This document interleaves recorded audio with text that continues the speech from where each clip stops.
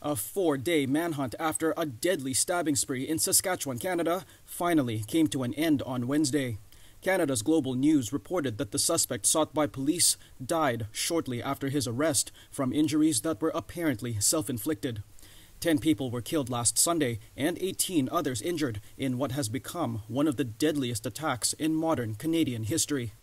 Suspect Myles Sanderson was taken into custody after police rammed his vehicle off the road. Older brother and accused accomplice Damian Sanderson was himself found slain on Monday in a grassy area of the James Smith Cree Nation, a sparsely populated Indigenous community and the site of most of the killings. Police are investigating whether Myles may have killed his brother.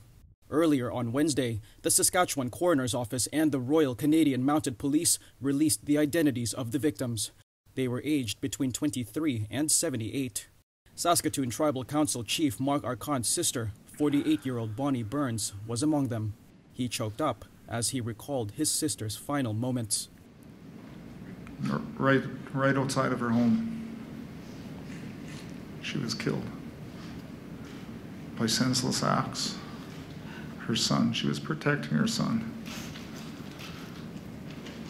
She was protecting these 3 little boys. This is why she's a hero. Bonnie's 28-year-old son, Gregory Burns, was also killed.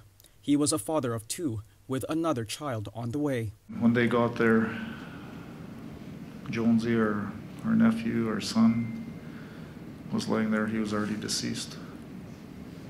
He was stabbed several times, I believe. My sister went out and tried to help her son, and I think she was stabbed 2 times.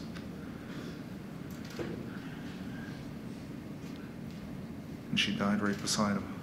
No information has been shared relating to a motive.